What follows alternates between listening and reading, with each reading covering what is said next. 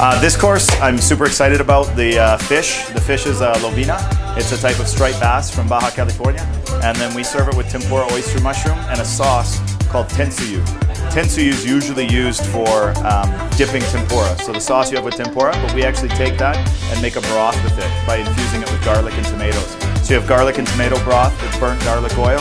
Then you have this beautiful tempura mushroom. And on top you have the Lobina. It's one of my favorite dishes.